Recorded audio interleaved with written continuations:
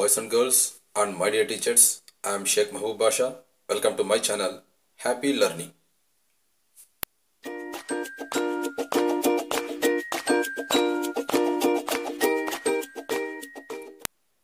Today's topic is refraction of light at the curved surface. Consider a paperweight.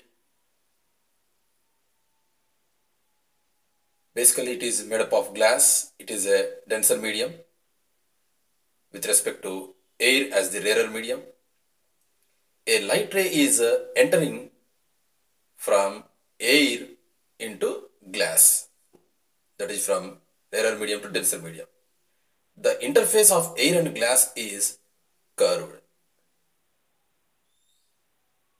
Let us consider a curved interface which separates a rarer medium and a denser medium. Let it be rarer medium, this one denser medium. The sphere that covers the curved surface and the center C will be the center of curvature of the curved surface, and the midpoint of the curved surface is the pole.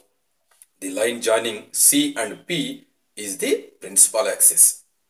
Any line drawn from the center of curvature onto the curved surface will be the radius of the sphere, hence it will be perpendicular to the curved surface. Here, when a light ray is incident on the curved surface, what do you think of its path in the other medium?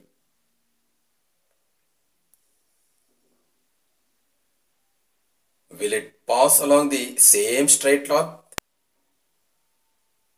or will it pass through the center of curvature, or will it pass through some other direction? Let us quickly recollect the law called as Snell's law. This is a light ray passing along a straight path. A light ray passes in a straight line provided there is no change of medium. If there is a change of medium, then the direction of ray also changes, and this phenomenon is called refraction of light. Here is the rarer and denser mediums. This one is incident ray,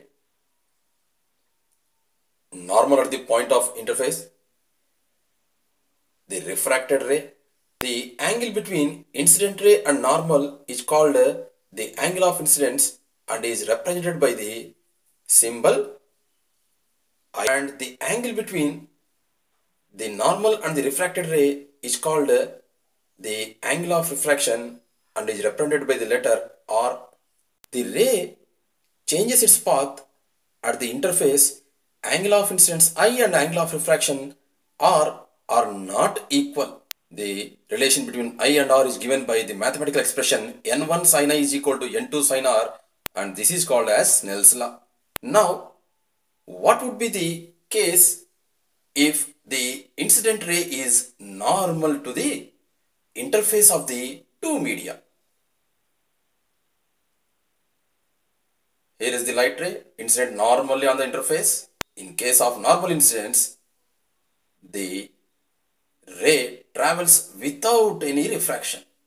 Now let us think of the curved surface, a convex surface of denser medium. Look at this ray. The ray is aiming towards the center of curvature.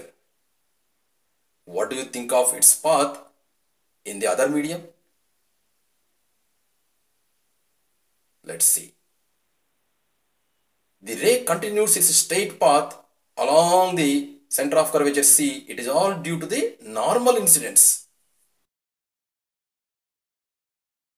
Here the angle of incidence is 0 and the angle of refraction is also 0.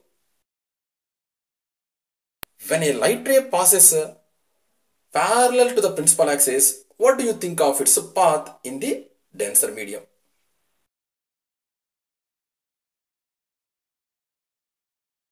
The light ray follows the Snell's law. N1 sin I is equal to N2 sin R. The ray bends towards the normal. Now when the light ray passes from denser to rarer, again the ray follows Snell's law. N2 sin I is equal to N1 sin R. The ray bends away from the normal.